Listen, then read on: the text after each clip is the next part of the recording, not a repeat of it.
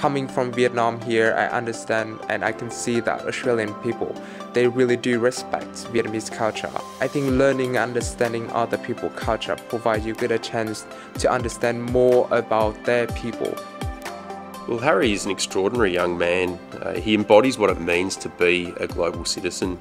He's demonstrated this through his ability to mobilise his peers, and we're so proud to have seen him continue his studies in a Victorian university. As a global citizen, sometimes there's something that you cannot do as an individual. You have to know how to network and create your own community which can support you in the future. If everyone in the world can be a global citizen, then the world will be a better place for all of us.